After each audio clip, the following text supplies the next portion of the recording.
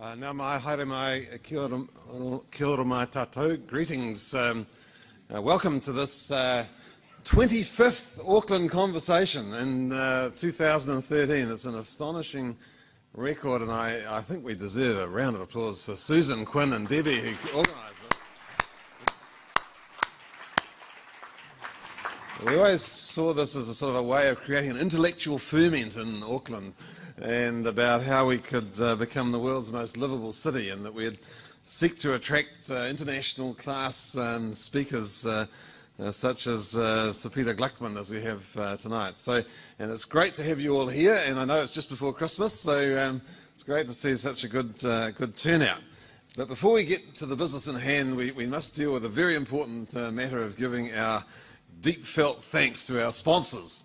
So if I could acknowledge our sponsors that make all this possible, Resine Paints, ADNZ, Architects and Designers New Zealand, and our program supporters, which include Patterson's Architects, GIB, Boffa Miskell, Landscape Architects and Brookfield's Lawyers. So could we give them a big round of applause?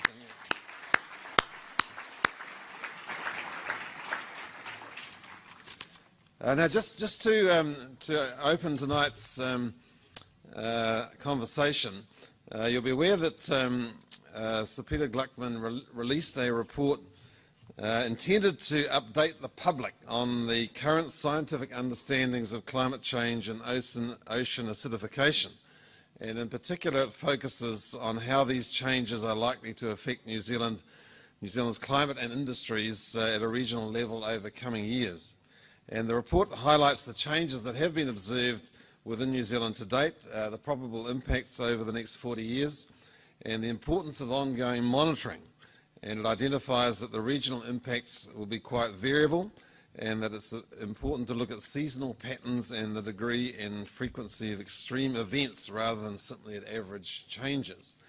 Now, before I introduce Sir Peter, I'd just like to give you a brief update on a very related project which we are now doing, called the Sea Change Project, as you see up on the screen there. This is our project name for the Hauraki Gulf Marine Spatial Plan. This really is about the Hauraki Gulf, or Te Kapa Moana Te Maunanui Atoi, which has been valued by people ever since the first waka navigated its waters many centuries ago. But however, many indicators have shown that the Hauraki Gulf is an ecosystem under real pressure, and that's been documented in successive State of Our Gulf reports by the Hauraki Gulf Forum, and Tim Hyam has been leading that work, and the chair of the forum is John Tregacher. So we have pulled together the Sea Change project. The aim is to manage the pressures on the Gulf, and it's traditionally been very difficult because there are so many different agencies with an interest in the Gulf. It's been quite hard to get a coherent management plan that covers all the various conservation and economic and social and cultural interests. But now I'm pleased to say we have brought together, through a partnership involving mana whenua, covering the 26 iwi in the area of the Gulf, or the catchment that drains into the Gulf, the Auckland Council, the Waikato Regional Council, the territorial authorities, the Department of Conservation, the Ministry for Primary Industries, and the Hauraki Gulf Forum. All have come together and will be working with a wide range of stakeholders. So we're using a collaborative process, much like the Land and Water Forum process. The independent chair is Nick Main, who many of you know, a former chair of Deloitte's, and he's the independent chair who's going to facilitate these stakeholder working group.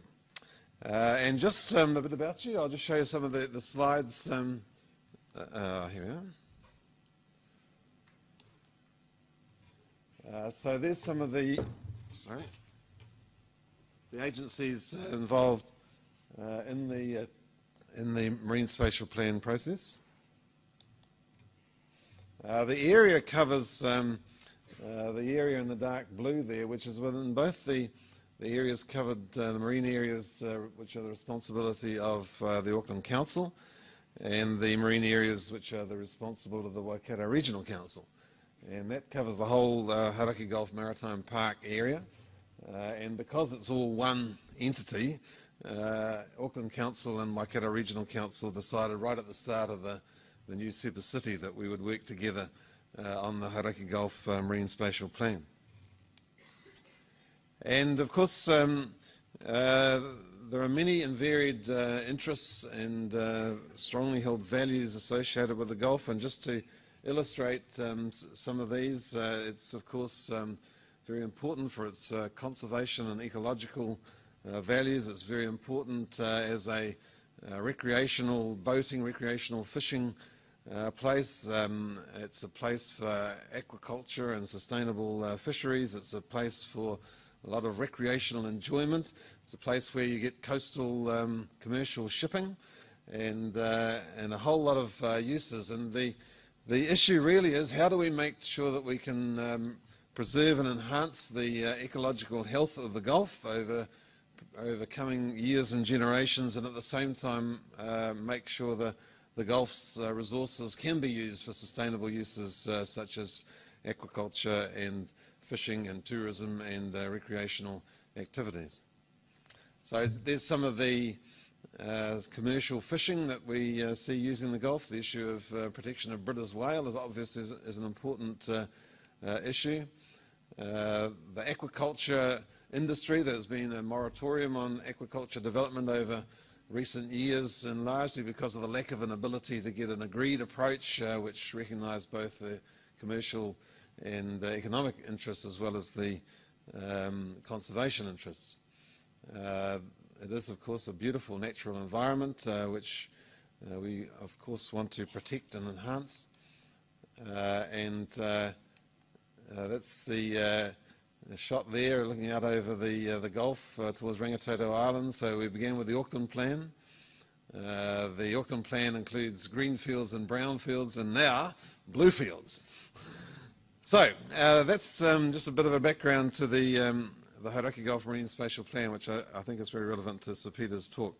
If I could now introduce Sir Peter Gluckman, was the founding director of the Liggins Institute and is one of New Zealand's best-known scientists. His research has won him numerous awards and international recognition, including a fellowship of the Commonwealth's most prestigious scientific organisation, the Royal Society of London. He is the only New Zealander elected to the Institute of Medicine of the National Academies of Science, USA, and the Academy of Medical Sciences of Great Britain. In 2009, he became a Knight of the New Zealand Order of Merit, replacing the 2008 Distinguished Companion of the New Zealand Order of Merit for services to medicine, and having previously been made a Companion of the Order in 1997. In 2001, he received New Zealand's top science award, the Rutherford Medal. In July 2009, he was appointed as the first Chief Science Advisor to the Prime Minister of New Zealand.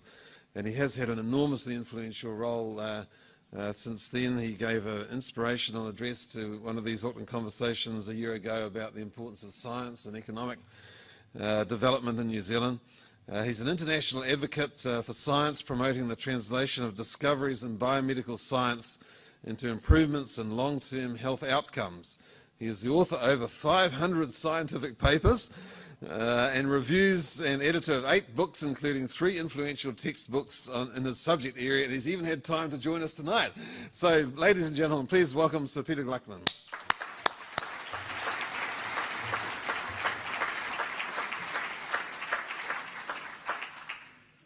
Thanks, Roger. If I sound a little bit discombobulated, so far today I've had to deal with youth suicide, I've had to deal with funding streams for science, and I've had to deal with issues in medical research, and now I have to talk about climate change. So, and I've just flown up from Wellington. The traffic between the airport and downtown was awful, Roger.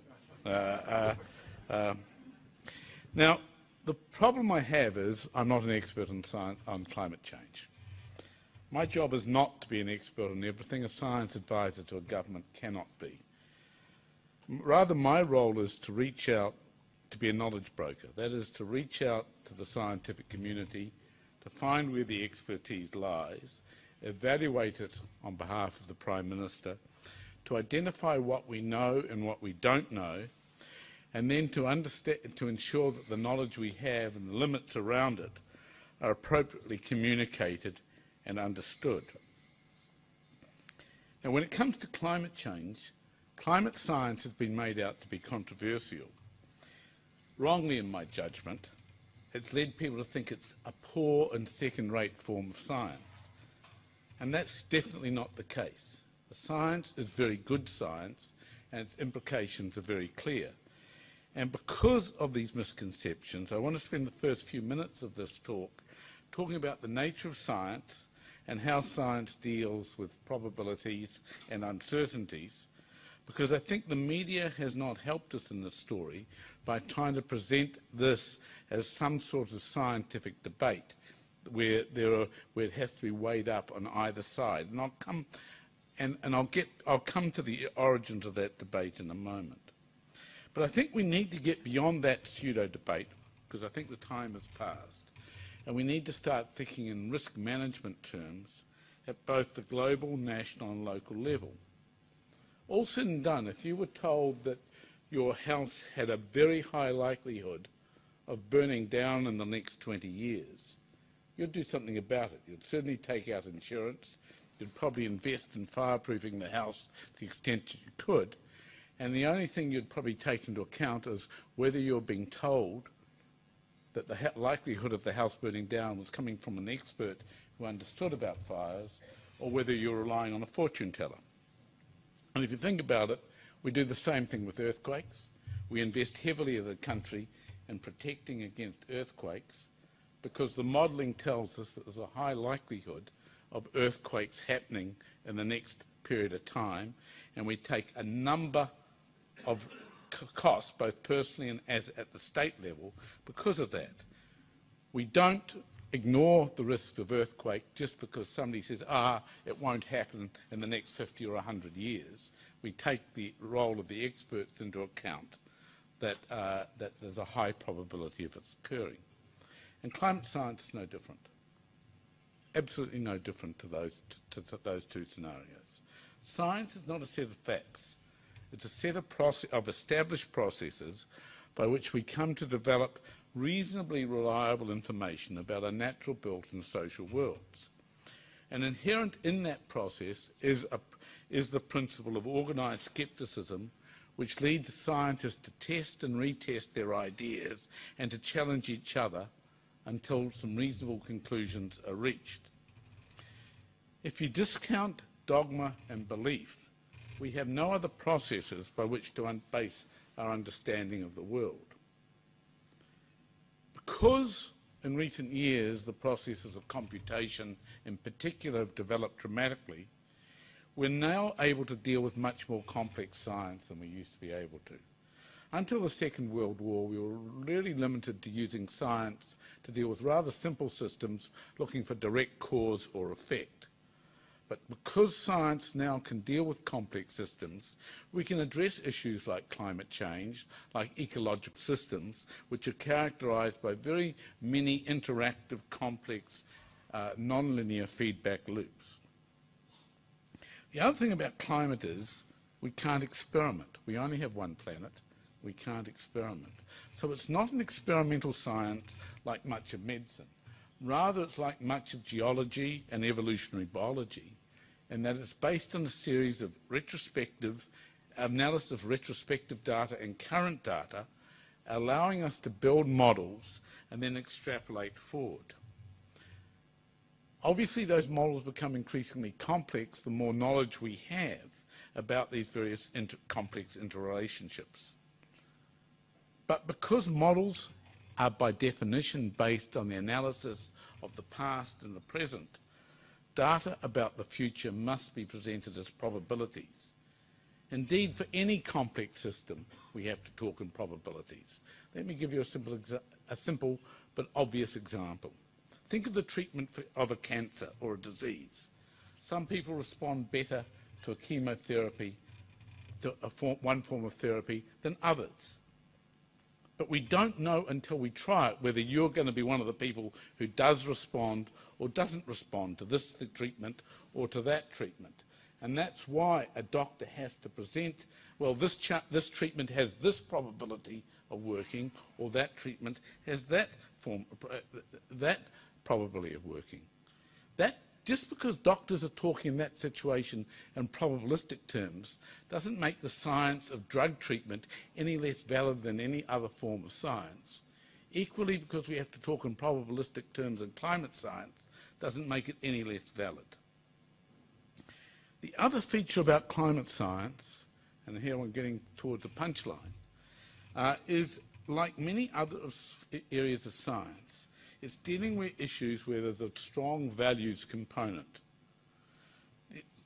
Because the implications of the science involves political decisions at both national, international and regional levels, with many societal consequences, there's obviously a very high values component. Science tries very hard to keep values out of what it does, but of course science in itself is never absolutely values-free. The one values component that's highly relevant in this area, when we're dealing with great complexity in science, is the issue of sufficiency of evidence. When is there sufficient evidence in a complex system with many unknowns on which to draw conclusions on which policymakers and others should act? There's an inferential gap by definition between what is known, because we cannot ever know everything. All said and done, we will not know what the temperature of the planet will be in 2100 until 2101. There is an inferential gap between what is known and what we would like and the conclusions we draw. Because this is an area in an area such as climate change, the issue of this inferential gap and the sufficiency of evidence is so important, we have developed a special process, which is the IPCC process I'll talk about in a moment, to try and deal with this gap. But the biggest values component which has led to some of the so-called debate in climate change lies with the public and the policymaker, not with the scientists. For climate science implies decisions have to be made, and those decisions involve trade-offs. The biggest single trade-off is one of intergenerational equity. Does this generation have to incur economic costs, not because there'll be a direct benefit necessary for this generation, but to protect the planet for the next generation, or can this generation continue as it is, hoping that technology will solve the problem in another generation's time, or the problem will go away anyhow? And so it's this issue of the costs and where the costs lie in either mitigation or adaptation for probable events of somewhat uncertain magnitude in the future that causes all this confrontation. These decisions involve costs and potentially impacts on many industries, whichever way they're made. And the values debate has come over to dominate in some people's mind over the science and obscure reality. But values debates are uncomfortable. They always are. Particularly New Zealand is not very good at having these kinds of debates. And it's much easier for protagonists on either side of a debate such as this to use science as a proxy, and therefore magnify the inherent scientific uncertainties and debate the science itself when there's actually little to debate beyond the technical detail that generally has no implications for policy settings. And we've seen science increasingly being used as a proxy for values debate time after time. We saw it early on in the 1970s over smoking bans. Was tobacco really harmful or not? We've seen it recently in the fluoride debate, where it's issues of individual freedom, not issues of fluoride safety, that are in the debate. We've seen it over the debate over genetically modified foods and so forth. There's one further general matter I'd like to raise, and that's the issue of perceptions of risk. Risk means different things to different people. Scientists tend to think in probabilistic terms, 1 in 1,000, 1 in 2,000, etc., etc., etc. The individual thinks about risk in a much more visceral way, in a much more emotive way, and has a more subjective view of what risk means. And of course the politician sees risk in a totally different way, largely in terms of electoral cycles. It's real. And how individuals perceive risk is a large topic in itself, but some points are worth making, because we need to understand that if we're to address climate change as a society, we have to take a risk management approach to it. Rational estimates of risk are often influenced, are generally sublimated to these more emotional estimates of risk. And all of us are influenced in our emotional assessment of risk, myself included, by lots of inherent biases we have. We tend to overestimate the likelihood of rare events and underestimate common events. We have a greater tolerance for risk if we think we will benefit, and we have less tolerance for risk if we think others will benefit. A key issue in all these issues around risk becomes the issue of trust in the regulators, and you can think of government in a sense as a form of regulator in this sense, who are assessing risk and acting on risk on our behalf. We think the Civil Aviation Authority is a trusted regulator, so we're all reasonably happy to get on an aeroplane and rely on the fact that the regulator has dealt with all the risk issues associated with flying, and we're likely to get to the other end safely. We accept them acting on our behalf. We used to be very certain about, say, a food safety regulator. We're perhaps less certain now since the foot and mouth, since the mad cow epidemic in the United Kingdom, the salmonella episode with eggs, and so forth. And indeed, what we've seen is, because of the GM debate, which is not about food safety, but was about other aspects, we've seen an undermining of risk of confidence going on in food safety regulation around the world. When we come to climate change, we have to rely on governments and local bodies to make decisions on our behalf. And these issues are getting harder to deal with. The rise of the internet allows highly sophisticated but sometimes very biased positions which appear credible on any and every issue. It gets very hard to navigate one's way through such contested positions on the net unless one's truly an expert. But the very processes we have just talked about make trust in experts and in knowledge brokers harder to sustain. Now that's been a long introduction, but I think I need to make it because we still have in Auckland ongoing debates. If you listen to News ZB, who I'm sure will accuse me of being the devil incarnate, but at 8:45 tomorrow morning, he always does, whenever I mention climate change, we need to understand these issues are playing out in our own country. The underlying issue we face is the global rise in population, and which it really took off in the last century, and its associated demands for higher standards of living, economic growth, food, energy and water security, and the impacts of these greater demands and expectations on the planet.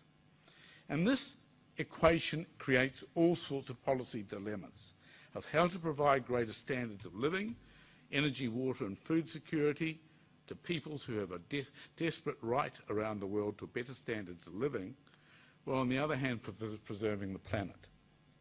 After all, the world's population is going to grow by at least another 40%, and many of those people have the justified rights to much higher levels of standard of living than they now have, and those standards of living will require greater use of energy and resource extraction. Managing this dilemma at both a global and local level is not easy for the very reasons I've talked about. And these issues are at the very heart of our own national dilemmas. Think of balancing dairy intensification against water quality, or the use of new technologies for food production, or how we think about extractive industries such as mining and offshore drilling. Anthropogenic climate change, in a sense, brings all these issues together and into collision with no easy answers. Now, let's test some slides. Am I moving the wrong one? We'll try the other way. Yeah. Recently, I released this report. It's on the web. It's seen below. And that report started because every year the Prime Minister asked me for a brief update on what the current state on climate change is. And I talked to a few of the experts we have in this country, and I've usually just given them a fairly brief update about what we think about ocean levels, CO2 levels, temperature rises. And I realised that was not enough. I realised that we've been talking about what is seen at the global level in terms of averages. And what a government really needs, and what the population really needs, is an analysis of what will happen in New Zealand at a regional level, and a level to actually get the various sectors of the community to start thinking about what needs to be done. And so, with the help of Kate Harland from my office, who's somewhere in the room, we got a large number of experts in New Zealand from Crown Research Institutes, universities, and from government departments together, and had them both we interrogated them and had them interrogating each other, and the report we wrote until we reached this report, which has 4 purposes. Firstly, to sketch out the main conclusions of the climate science community as to what will happen not in 100 years' time, but what's like to happen in the next generation, in our children's lifetime. Secondly, to highlight the difference between talking about average changes in temperature, all said and done, a rise of temperature of 1 to 2 degrees doesn't sound like very much, but what happens at the extremes is what we need to think about, and I'll come to that in the body of this talk. Thirdly, to talk about what happens in New Zealand, and fourthly, to think a bit about how New Zealand should respond to what's likely to happen over the next few years. I'm not going to spend much time debating anthropogenic climate change, because I don't think it's a debate we need to have. We're now at the point where we have to address its consequences. The fundamental science behind climate change is now well known, that gases like carbon dioxide, it's not the only one, trap the heat from the sun underneath it and warm the atmosphere at the low level, warm terrestrial surface, and warm the oceans. And we'll talk a lot about that as we go on. We know that the year on year, and this is the temperature changes here, you can see on the bottom left-hand panel, recorded at the CO2 changes, carbon dioxide changes recorded at Wellington Harbour entrance over the last, from 1973 onwards. And you can see it's risen from a level of 320, which was not much higher than what it was in the pre-industrial era of about 280, to now over 390. And you can see it's been going up year on year on year since that time. Hawaii reached what is the magical cut-off number of 400 parts per million of carbon dioxide earlier this year.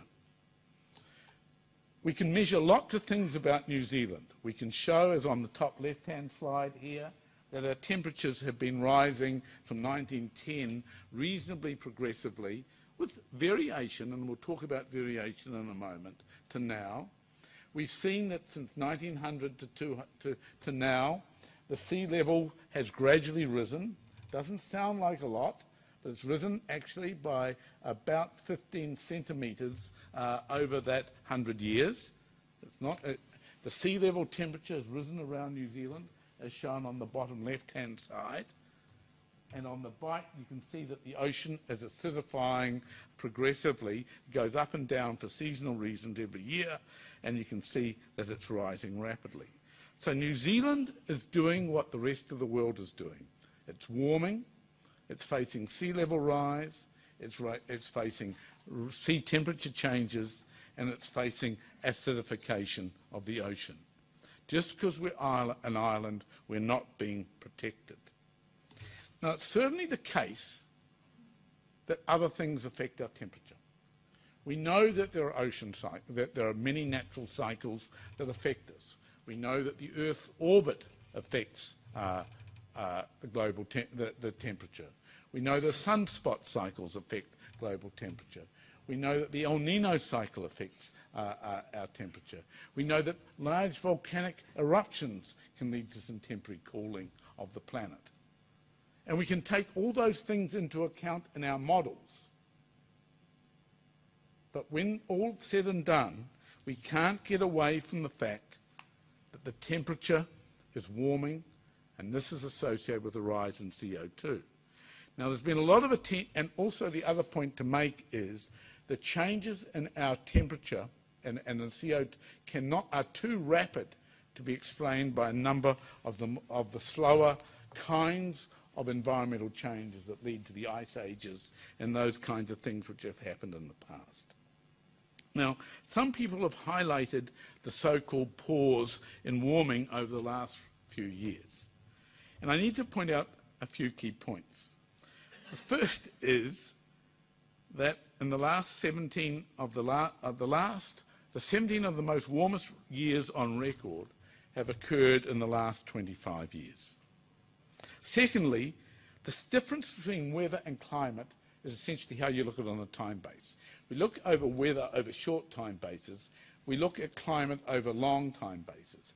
And if we use longer time bases, these transient changes which are due to things like volcanoes and sunspots level out.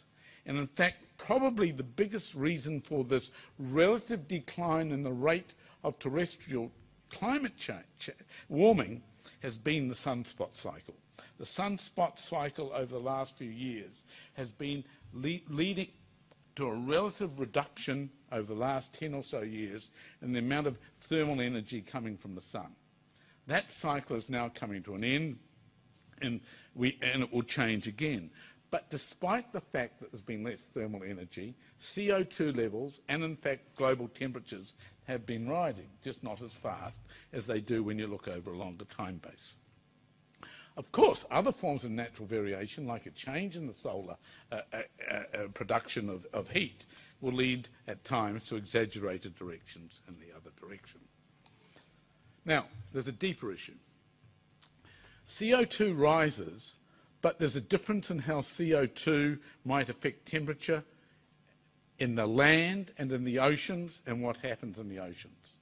In fact, where we look, temperature is just a form of energy. And so we've got to think where that energy goes. Some of it goes into the atmosphere, and so we record that as warming of the temperatures we feel on the surface. But if you look at this graph, by far the bulk of the energy that's been produced, which is associated with global warming, has not gone into the ocean, into the land and on the and on the surface of our atmosphere. The other little bottom bits at the bottom of this graph, the two blues show that by far the bulk of the energy has ended up in the oceans. And what we're seeing is warming of both the superficial ocean and more recently unequivocally warming of the deep ocean. And because water and land have different thermal capacities, there will be times at which we will see disconnects between the rises in CO2 and changes in land temperatures. This just explains these complex relationships between CO2 and what it does in different systems in the land and in the ocean. And I think in the interest of time, I won't go into it, other than to point out the obvious thing that when carbon dioxide rises in the atmosphere, it also infuses and gets absorbed by water. And when carbon dioxide gets absorbed by water, it causes acid, carbonic acid. And we've seen a change, and I showed you on the slide earlier, a progressive change in the acidification of water around New Zealand in the recent decades. It's also important to note that while I've been talking about carbon dioxide is not the only greenhouse gas. But for scientific reasons, what we do is we convert the warming effect, or the heat trapping effect, I should say, of other forms of gases to carbon dioxide equivalents so that we can have a way of talking about it. It's just a scientific trick. We've all got to use the same units. In fact, methane, which our cows and sheep produce and rice paddies produce, and other forms of rotting vegetation also produce is actually a much more potent greenhouse gas than carbon dioxide, about 25 times more potent. Its life cycle in the atmosphere and the system is much shorter than carbon dioxide. It lasts for decades, where carbon dioxide is effectively lasting for centuries. And that's why there's been a lot of interest in reducing methane production as a way of reducing, quickly adapting to climate change. It's not as easy as people think, because a large amount of it is actually from rotting vegetation and so forth. And also there's a great concern about what Arctic warming might do to tundral production of methane over time. Without going into all these areas, I think it's sufficient to say that the consensus amongst the climate change community is very clear. That is, that there's high confidence in the fact that anthropogenic or global warming caused by carbon dioxide and other greenhouse gases is changing the way in which this planet operates. So what lies ahead for New Zealand? Because we're surrounded by oceans, New Zealand may experience a slight lag in mean temperature change compared with the global change over the medium term. But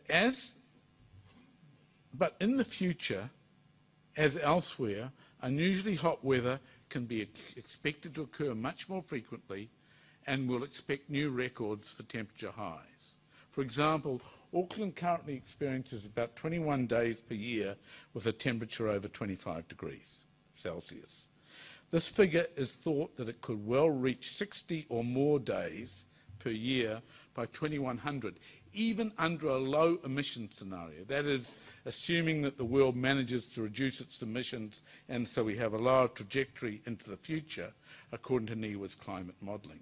One of the problems in all this area is the biggest unknown about the future is actually what happens to human responses, whether we reduce our emissions as a planet. I'll come back to that in a moment, or not effectively. Clearly, if there is not much of a planetary response to reduce emissions, the predicted temperature rise will be much greater than if the global community manages to agree on how to reduce emissions in the near future. As you all know, New Zealand already experiences regional variation in its rainfall due to its geography. And as wind and circulation patterns alter as temperature changes in the sea occur, climate change will change rainfall patterns considerably. These will vary considerably over different parts of the country. In general, the west coast tends to be wetter, as you can see in these blue areas, and North Auckland and East Coast become much drier. But that's just looking at average changes in rainfall. Of greater concern and of greater economic concern is going to be when the rainfall occurs. If you think about our economy, it's very linked when rainfall occurs to the grass growth cycle, therefore to the dairy and sheep production industry on one hand, and to the hydro station energy power production on the other hand. And what we're going to see is a big shift, or quite a big shift, in the patterns of when rainfall occurs. So it's not just a matter that there's going to be a 10% reduction in rainfall which happens here, and a 15% increase in rainfall which happens here. It's when it occurs and how it occurs which will have enormous impacts on our economy. For example, we're going to see relatively less spring-fall rain and summer rain in these sorts of areas. And if you're a dairy farmer or a sheep farmer, that's going to have enormous consequences. Equally, while we rely on spring and summer rain and part of our hydro generation, there'll be issues there that occur earlier. I could go on and on. I'm going to come back to that in a moment. But just as the rainfall will change, we'll have more rain that occurs in heavy episodes, the equivalent of a cyclone, tropical downpours, which is not easy because you can't trap that water and manage that water in the same ways, and has other consequences like floods and so forth. But at the other end, we'll also face more droughts. We thought that by the mid-century there'll be 2 or more extra weeks of drought per year in much of the North Island and in the East and South Island. And you can imagine what that would do in terms of our pastoral economy. It sounds not like much to a Queen Street denizen, but if you're a farmer out there in the Hawke's Bay or up north, believe you me, an extra 2 or 3 weeks of drought has enormous consequences on our industry. I'll discuss in a moment some of the other consequences that occur. Now, I just want to deviate back, I don't know if I can remember how to work this thing, and just go back to the IPCC, because I think people misunderstand what the IPCC process is about. The IPCC process, the IPCC process is about the scientists agreeing on what we know and what we don't know, and the significance of the gap, inferential gap, between what we know and the conclusions that have to be born together. It's a remarkable process. It brings thousands of scientists together, and because the last stage of the process involves a government policy consensus, it's inherently a more conservative process than what the scientists might otherwise be saying. It's very heavily peer-reviewed. Yes, by definition, there's thousands of articles studied and summarised, and the odd mistake, which some people have magnified, will creep into some reports. But the reports are subject to extensive peer review, and it really is a very good summary of what we know and what we don't know. But as I said, because the reports by their very nature tend to be more conservative than what the scientific community itself might think, sometimes there's been criticisms that the IPCC process can lull policymakers into a false sense of security. But I won't go into that any further. It's the best process we have, and I think what you can see here is just extractions from its report, and you can see the enormous rise in mean global surface temperatures, particularly in the northern hemisphere, but you can see it also applies in the southern hemisphere as well, which has occurred since pre-industrial times, and the report is very much similar to the kinds of comments I've just been making. As I said earlier, climate science involves probabilistic approaches. We have to project ahead the process, and there's really 2 kinds of uncertainties, and here what you're seeing is the predicted rise in global temperature since pre-industrial times as the most likely scenario in the middle. But remember, most likely means average of a whole lot of estimates. And they're estimates, which means it could be much greater or it could be much less. That's inherent in any probabilistic modelling. But what I want to point out is the uncertainty that's due to the science is shown in blue. You can see that we can predict out to 2100, and the global average temperature will be between 1.7, let's say, and about 3 degrees higher than pre-industrial temperatures. But the total uncertainty is shown in green. And this uncertainty, which ranges from 1 degree to 4 degrees, relates to what will humans do. Will the global community be able to control emissions or not? If it could stop all emissions tomorrow, which is clearly not going to happen, then inevitably we'd still have some temperature rise, but we might be able to live with only a 1 degree temperature rise or thereabout. If we can't control emissions at all well, then we're facing at least a 4 degree rise in temperature.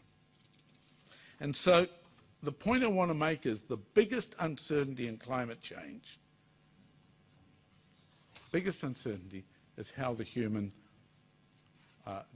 global community of humans responds to the situation. And so we're dealing here really with the situation of risk management. Are we prepared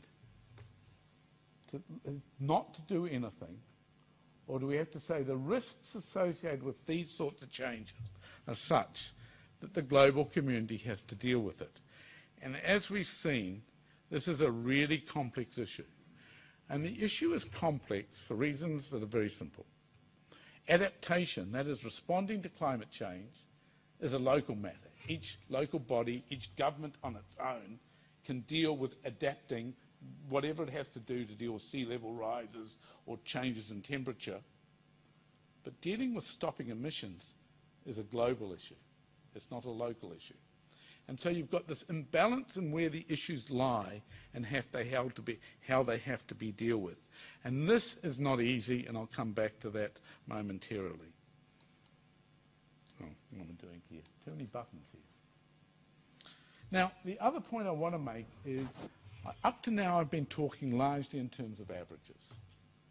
And the whole point of my report was to get away from averages and get people to think the average doesn't matter. It matters. But what really matters is averages are averages on what are oscillating or variable systems. And so you need to think about what's going to happen at the extremes of variation, because it's the extremes of variation that really matter. We all know that in everything we do.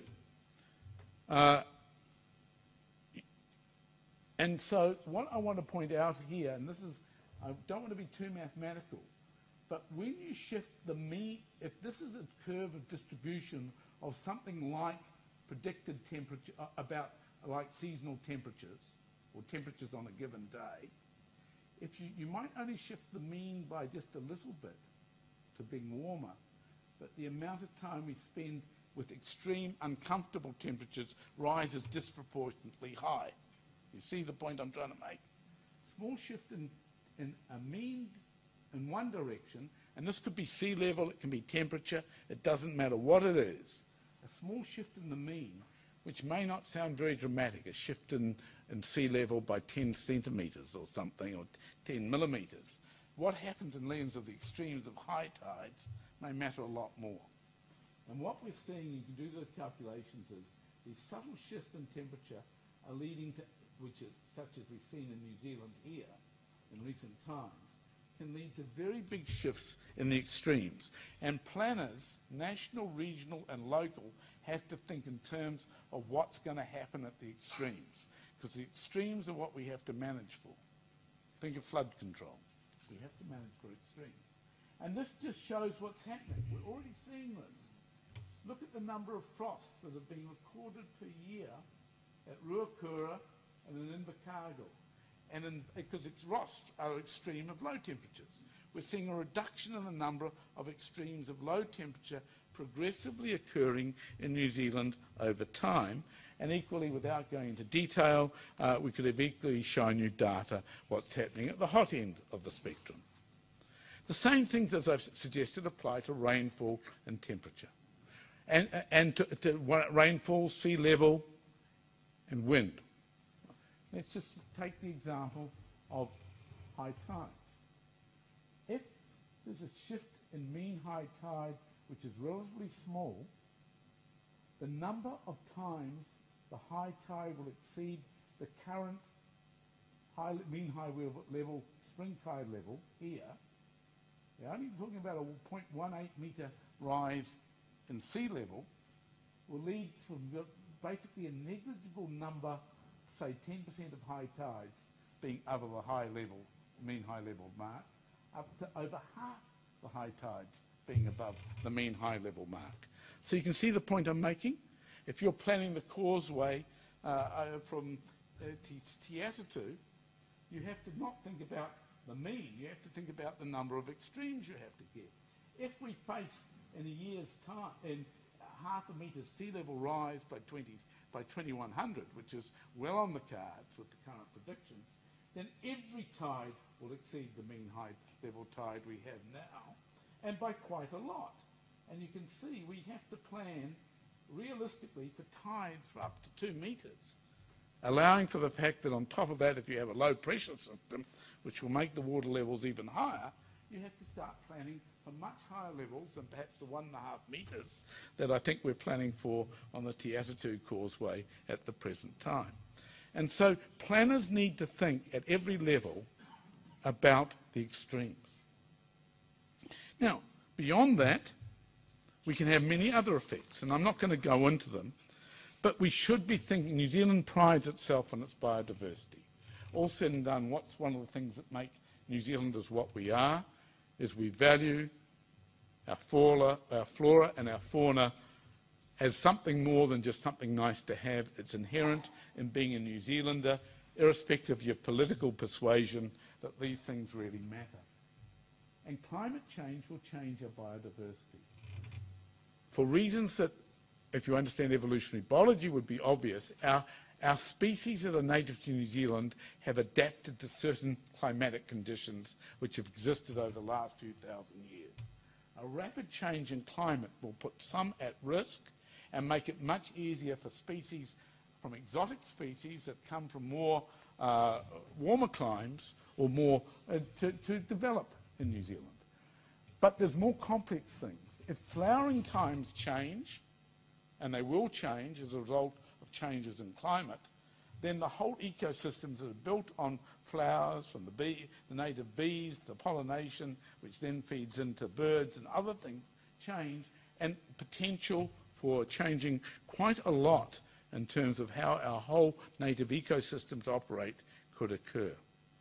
The other thing that will happen is there'll be a change in the kinds of exotic insects and bugs and viruses that could impact on New Zealand, and we'll have to think again about what kind of biosecurity measures we will need to deal with some of these vectors. Now, let's turn to the real world, the world of the economy. Different parts of our society and different industrial sectors will have different abilities, different vulnerabilities, and also varying abilities to adapt. There will be some changes that actually will improve things in the short term if they're looked at in a narrow perspective. But we need to look over the longer term and over the broader basis. There's a danger that people will cherry pick to say, there's an advantage because more CO2 leads plants to grow faster, without thinking about the fact that on the other side, temperature change will change pollination rates, they'll change the survival rates of pests, they'll change other ecosystem services, and so forth. Now, when one looks at the economy, and here I'm focusing at this stage on the primary sector, it's going to vary by sector, it's going to vary by region, it's going to vary by season. And the report tries to elucidate all of that. But if I just focus on the land-based industries first, because our economy depends so much on them, with rising temperature and CO2 levels, some plants will grow more quickly, provided there's sufficient nutrients and water. That might sound good. But there will also be other effects, such as on pest species, drought conditions, risks of heat stress animals, changes in crop cycles, timing of seasonal events, which will probably counteract some of these effects depending on the conditions. Farms will change or experience very different pasture growth rates and quality, and the impact on pasture growth is going to be very regionally specific, given these big changes in rainfall I talked about before. Overall, pasture growth rates are likely to grow faster in spring, which is not much help to farmers because they've already usually got excess grass in spring, but it's likely to combine with low autumn and summer growth areas in the areas which have reduced rain, which is where dairy farming in particular will be put at particular risk. There'll also be a shift in what grasses grow. Remember, our whole economy is built on the ryegrass clover farming system.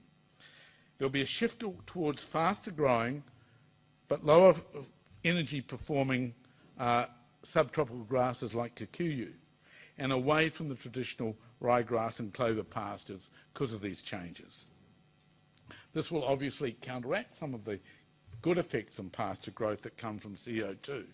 And these lower energy grasses, such as kikuyu, will spread in their distribution. And there's been quite a lot of modelling done of dairy farm systems at 4 representative areas in New Zealand.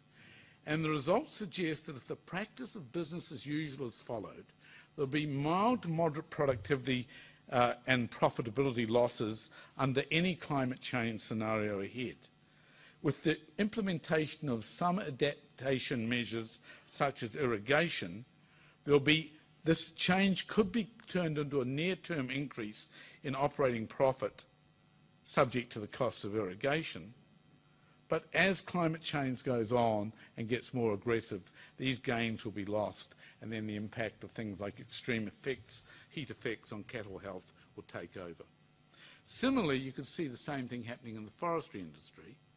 But if we get beyond the fact that our pine trees might grow faster, fungal pathogens will be more likely under warmer climates. There'll be severe impact on forests, risk of forest fires, and we think that there'll actually be quite a lot of risks ahead.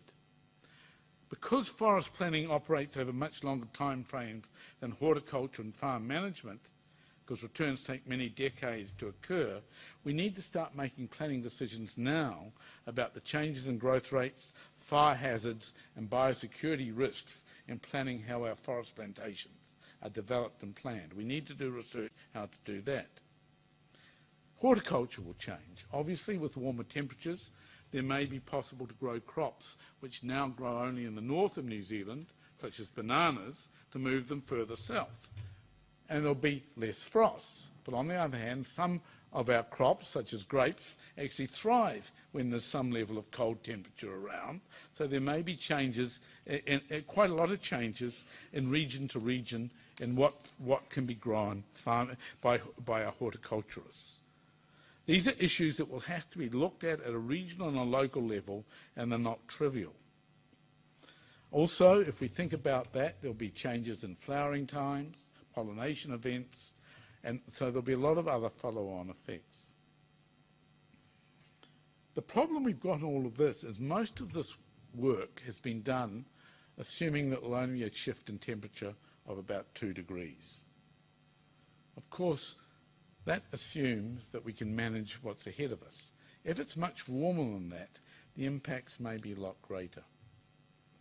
Now, beyond our land-based primary industries, there's also going to be a lot of other effects, and I'll just mention them briefly.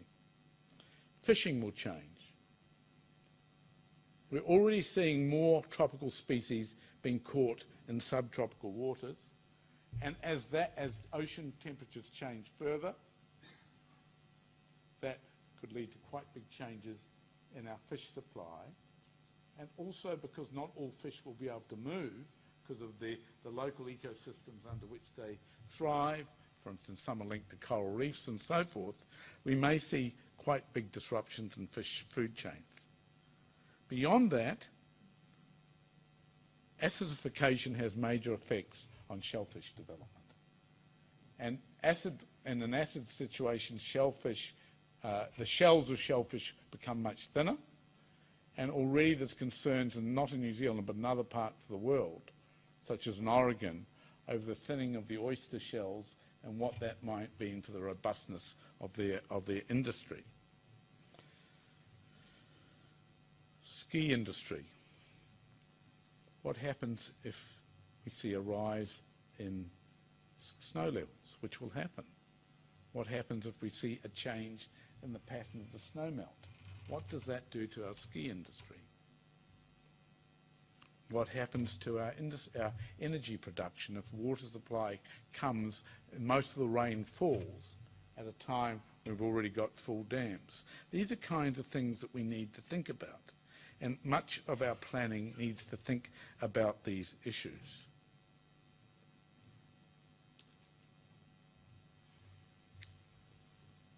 Beyond that, I think local bodies really need to think about coastal planning. I've already talked about sea level rise, but associate that also that there'll be an expected rise in the number of, if you like, subtropical cyclones, of heavy low pressure events, which of course exaggerate sea level rise quite considerably. That's what happened, of course, sadly, in the Philippines recently. And so the storm surges associated with high levels, when sea level rises even a little bit, will be very important in planning coastal defences in terms of highways such as causeways and so forth. And I think that we need to think a lot more seriously, and town planning needs to take some of these issues in terms of coastal defences, which take many years to plan and think about, into account now, rather than letting it wait. I've raised in this talk the issues around climate change at several levels. I could talk at length, but I won't, because my report is on the line, and I think that summarises the detail far better than I can in a rush talk. But as I've indicated, the biggest issue in climate change is how we respond to it. And there's two aspects to that. Mitigation, which is reducing the amount of warming by greenhouse gases, and adaptation.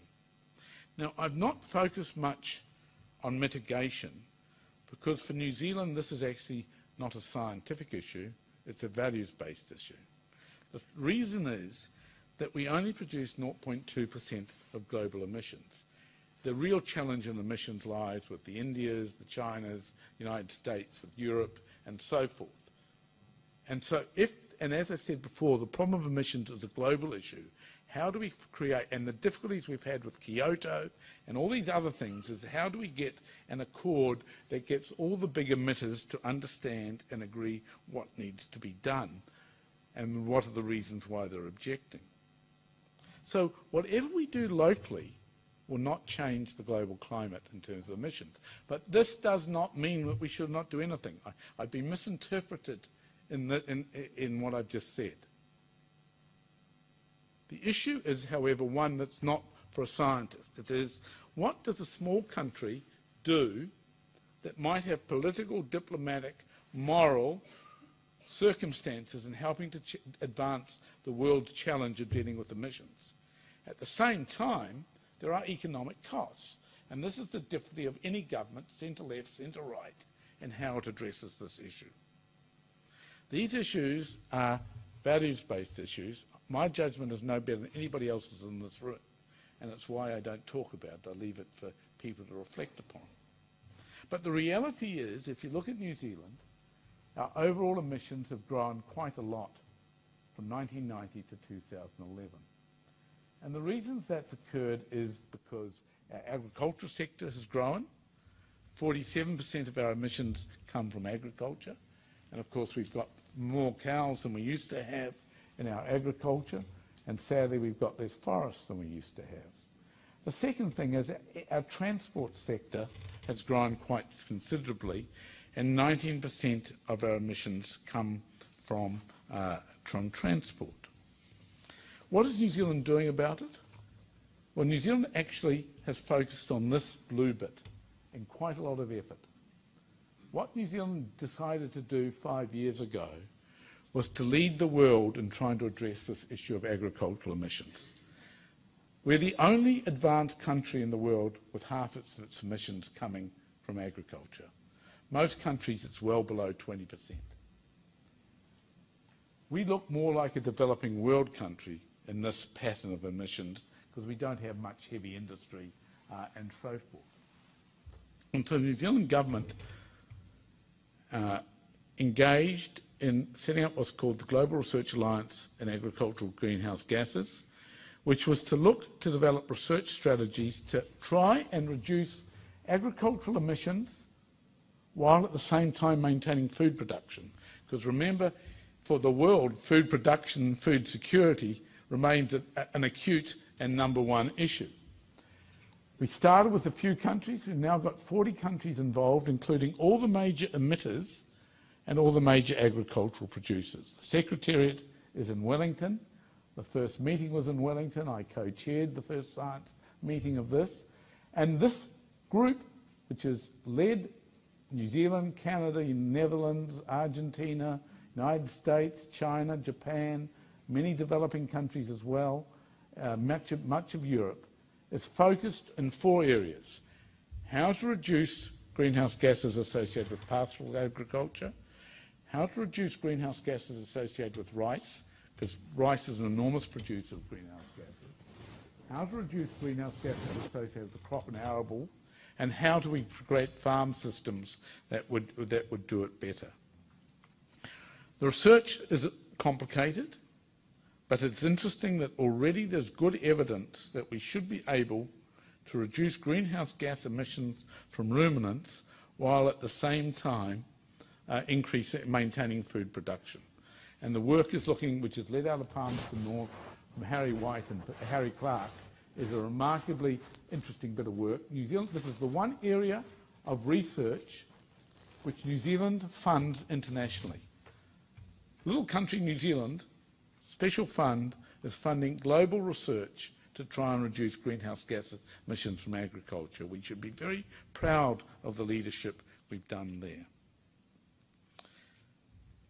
If we just look at our emissions pattern a little bit further, I think this issue of road transport is something we need to really think about. We have the 4th highest production of road transport emissions per capita of any country in the OECD. It reflects our geography, but we need to start thinking more cleverly about how we might address these issues. I don't have the answers about how we do that, but it's something that we need to think about. For instance, it's much higher than many other countries that we would compare ourselves to.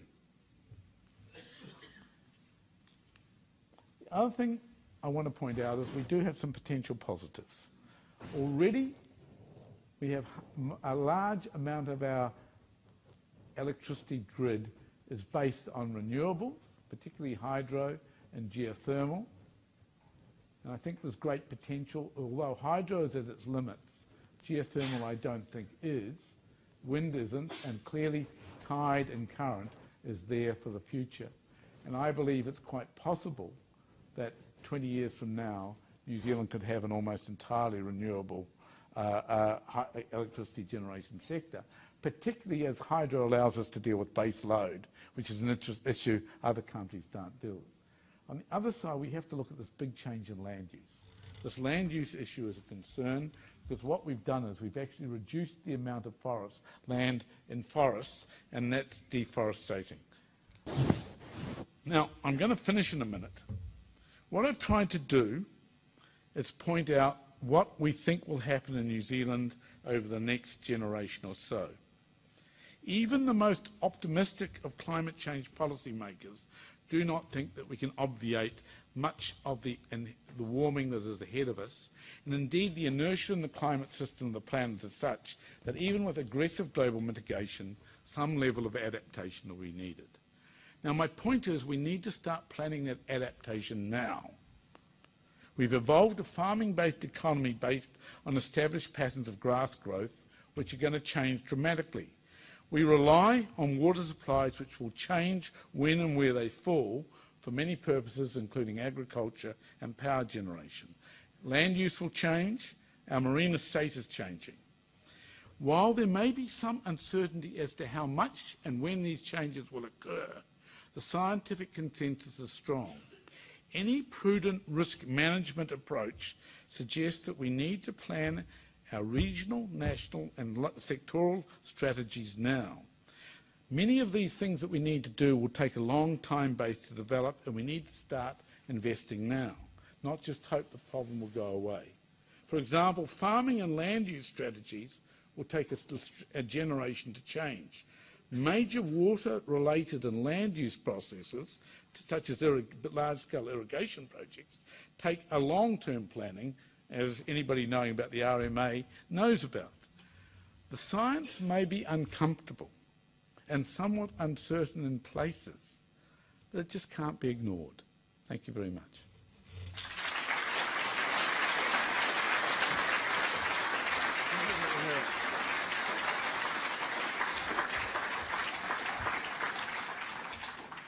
Well, so Peter's just given us a tour de force on the science of climate change, so now you've got your chance to ask him some questions. Right, we'll get the microphone over here, and do you want the lights up a bit so we can see your eyes? and could I ask you, before you ask your question, could you just say who you are so we know where everyone's coming from? Over there. My name's Adam, and I was just curious what the Prime Minister's viewers or response to your report?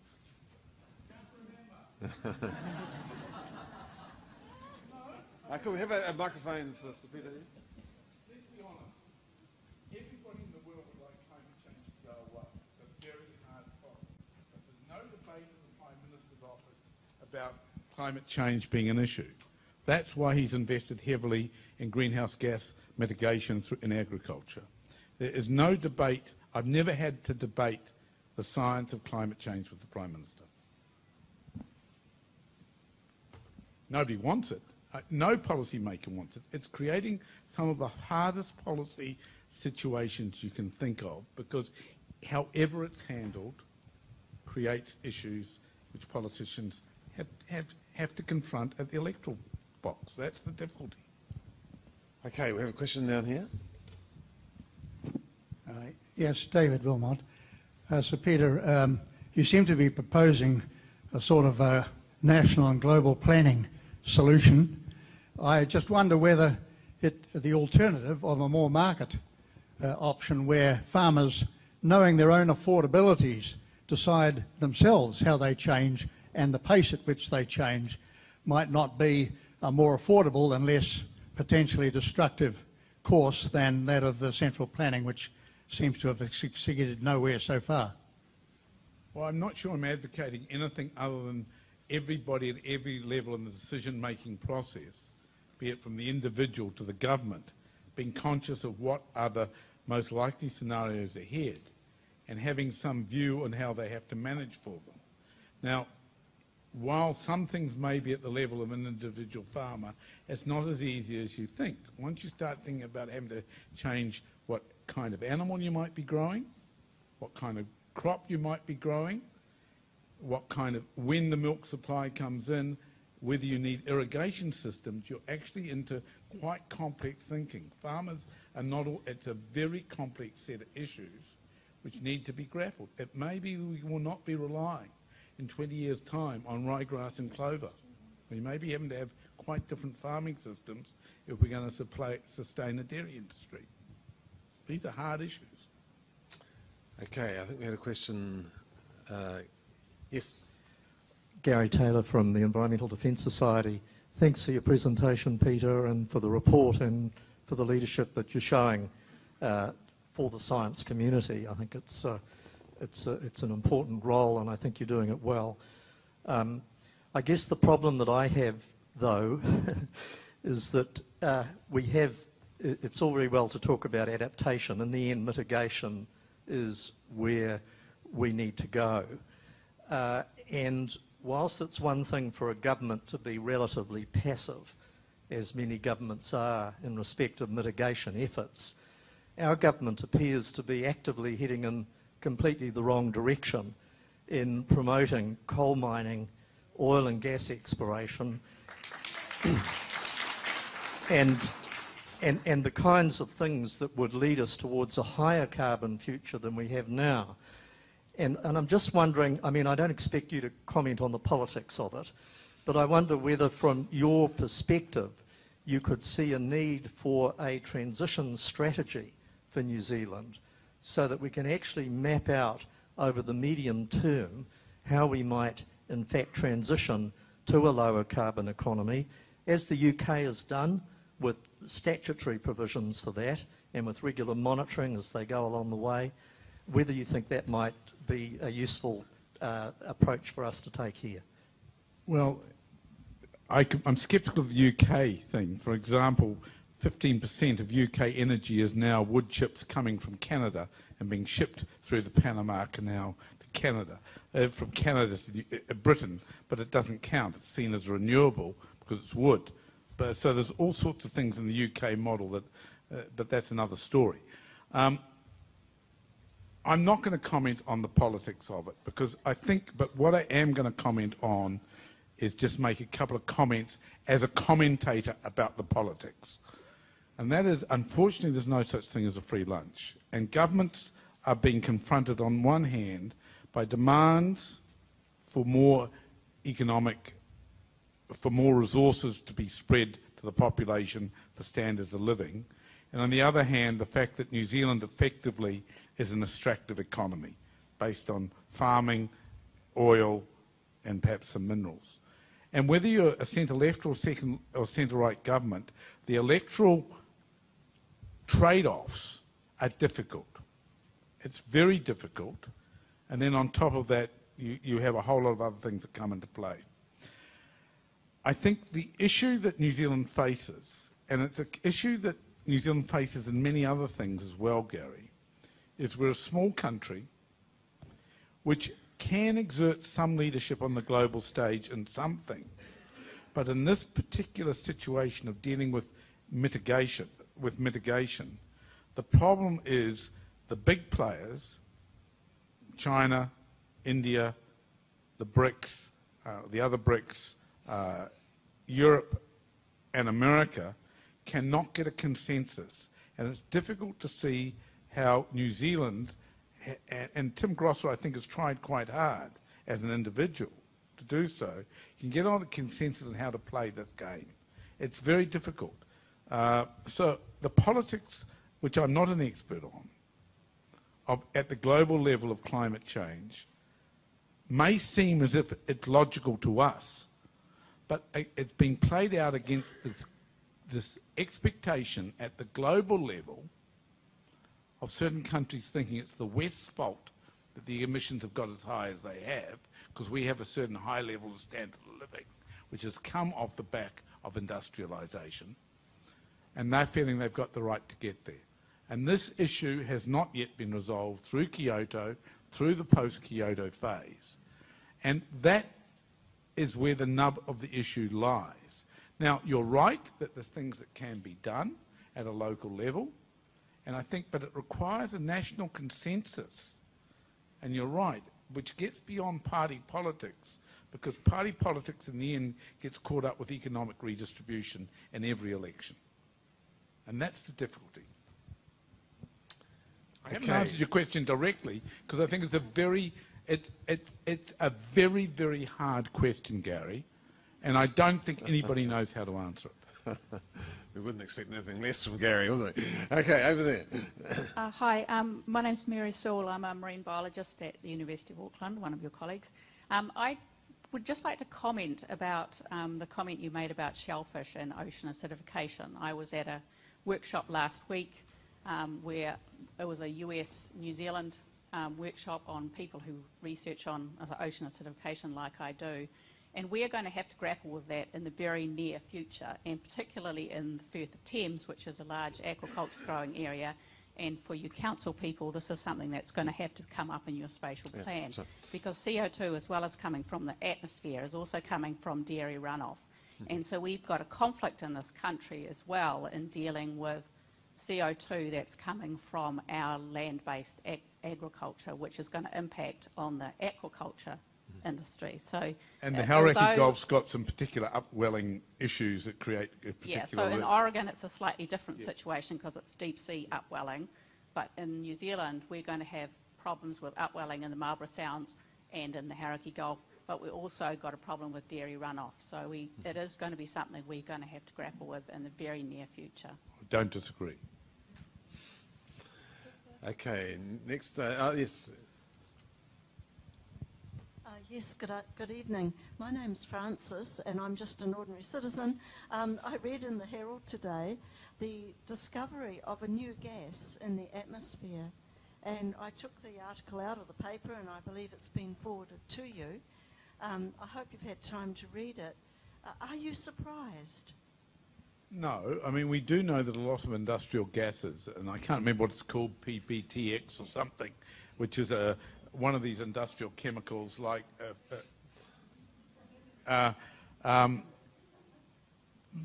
we know from the ozone story with fluorinated carbons and so forth that there are many industrial gases that get into the atmosphere and can do things. The fact that they found another one which seems to be very potent as at least at laboratory levels in trapping heat doesn't surprise me. What I don't know enough about, and it would be too early in the story yet, is how important it is in terms of emissions and whether it's something that needs to be culled controlled in the same way we did to deal with the ozone layer with the Montreal Treaty. There's lots of things that are going to be found and discovered, but the reality is carbon dioxide, methane, nitrous oxide are the big things we need to worry about and which we can do something about. Okay, question over there. Thank you very much. So Peter, my name is Graham Roberts. I'm a planner and have been grappling with this issue for nigh on 30 years. Can I firstly congratulate you, your office and your researcher for probably the best technical summary I've ever read in my entire career of a very complex body of science. Can I pose a couple of questions to you? Firstly, the World Bank and the ADB and a number of other multilateral lending institutions have adopted a policy of no regrets in relation to investment in climate change adaptation. Do you think that's a valid policy response? And my second question is, you highlighted one of the key reasons for success of the climate change science as the IPCC and its method of working. Does that forum and does that method of working and does that style offer us an alternative to the failure of Kyoto? Can we possibly get some consensus out of the IPCC that will lead us to something post-Kyoto? I can't really comment on the first because I've not really thought about it, and I don't think I have any expertise that would really lend itself to it. In terms of the second, the IPCC is not a perfect process by any stretch of the imagination. The science bit of it goes well, but of course then there's a policy element on top of that, which we commented on before. I think it's a process for dealing with scientific consensus. Is it a process for dealing with political consensus? No, I don't think so, unfortunately. I think the problem you have is this going to be dealt with globally by a true global treaty of the kind that people would want? As you've seen, even with, look at the WTO negotiations. Look how difficult it's been over 19 years to deal with something as simple as making money. It's actually very complicated.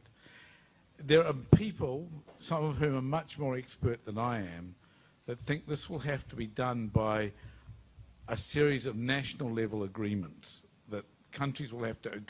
Part of the problem being the US Senate, of course, and trying to get any international agreement ratified in the US Senate is going to be difficult. So the issues of how this is dealt with are going to require a lot of leadership from the major leaders of the world to agree. Sadly, and this is a comment that's very personal, I suspect it will require a crisis before the consensus will be reached. Because I think at the end of the day, because there is a level of uncertainty, and because people can look at things in different ways, and because each government is responsive to its electorate or in its own situation, it's going to be very difficult for some countries to move at the time when movement is needed. It's going to be very hard indeed. I just think if you just think about how governments operate and deal and what they're responsive to, these are very, we don't have a form of global governance that can deal with these issues easily. Time for two more questions. One over here. Sayed Derhami from Pacific Wind. Sir, I would have liked to emphasize on two issues. One is the Kiwi ingenuity and innovations which are coming up has been in the past and in the future will be a leadership in leading the rest of the world. So a small economy we may be, but effects are manifold. Second, the issue of renewable energy, 100% renewable energy for New Zealand is very likely within the next 10, 12 years. With the wind technology, having reduced the point of conversion from top of the tower to the bottom has created a cheap electricity comparable with hydro. So that should be changing the shape of distribution in the future very fast. I hope so.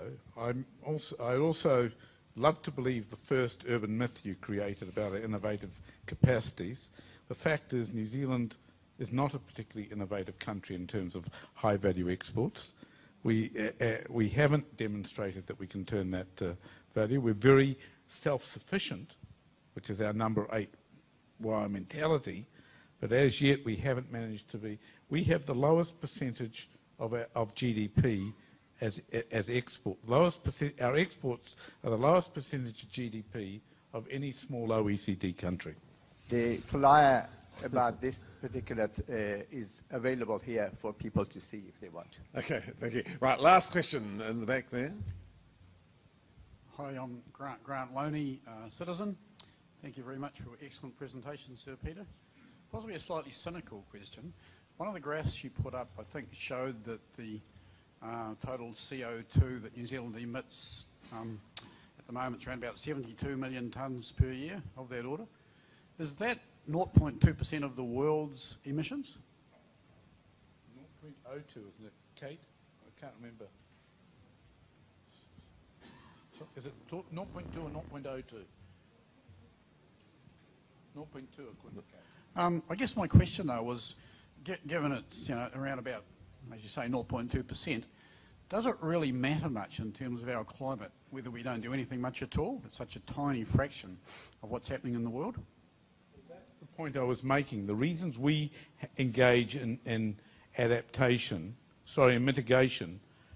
are not about climate change directly ourselves. New Zealand could cease all emissions it makes tomorrow. It would not significantly change the pattern of climate change over the future. But that's not a reason not to be engaged in mitigation.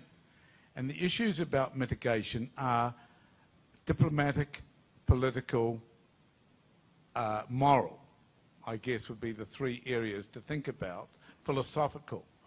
And New Zealand is a proud country in terms of punching above its weight in the global community. We do so in so many other areas.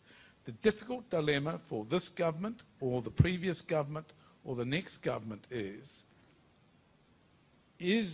how does what New Zealand do in mitigation, or what it might do in mitigation, play into the need to get the big emitters to behave differently.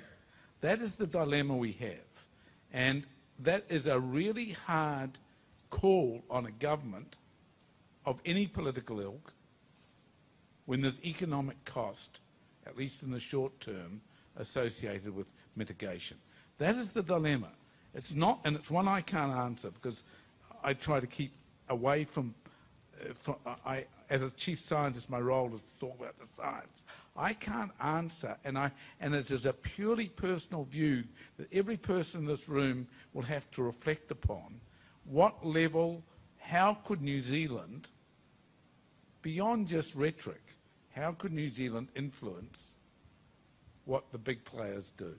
Because it's the big players who will make the big difference to whether we're dealing with a 1 degree, a 2 degree, a 3 degree, a 4 degree, or a 5 degree scenario. It's a really difficult question. If you want to spend 3 hours on it, go and see Tim Grosser. He will talk at length. And anybody who knows Tim, at length means really at length, on these issues at length. It's a really hard dilemma. And if you talk to the people who in our foreign affairs and in our climate change negotiators, they will say this is the really hard dilemma. How should New Zealand approach it on the international stage? It's tough. Okay. Unfortunately, we have to bring this to a close. So I'd just like to invite Councillor Wayne Walker to come up and give a vote of thanks to Sir Peter. If I could just introduce Councillor Walker as the chair of the Council's Environment Committee. He's also chair of a multi-stakeholder group that we have developing our energy and climate change mitigation strategy. He's undoubtedly the sustainability champion of Council, so please welcome Councillor Wayne Walker.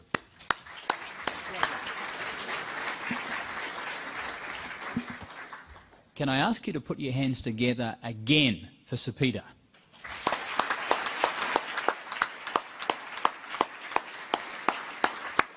This has been a magnificent presentation. I've read the presentation, the written form, I'm sure many of you have, but what we've seen in terms of the exposition, the pictures, diagrams, the localisation, really hits us between the eyes. I certainly hope it's hit the government and the politicians between the eyes. I have enough trouble in Auckland Council with the politicians, so I've got no idea what it's like dealing with the people up the top.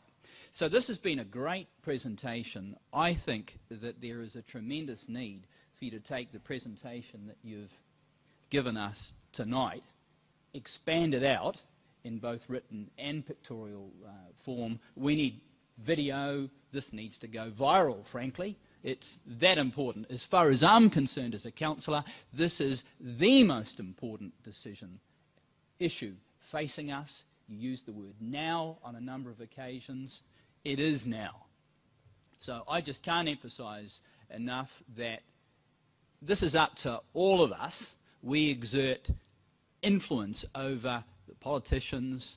Frankly, there's an election next year. This needs to be gravitated up. It is a really important issue.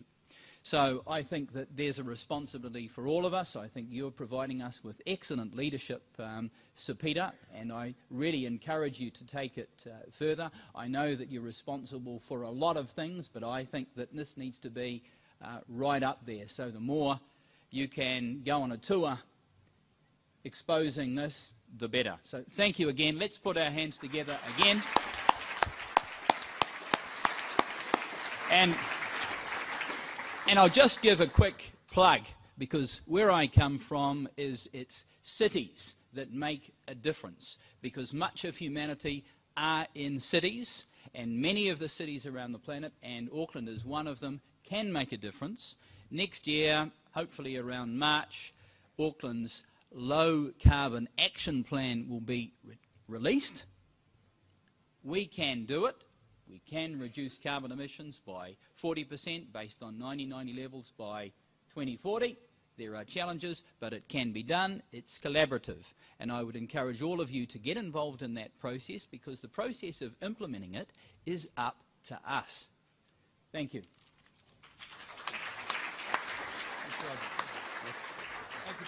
Okay, well, thank you very much for coming tonight. Have a great Christmas and holiday. And we look forward to seeing you next year. So we have the next events in 2014 up there. So we have exciting speakers like Greg Clark and Peter Newman. Have a great Christmas.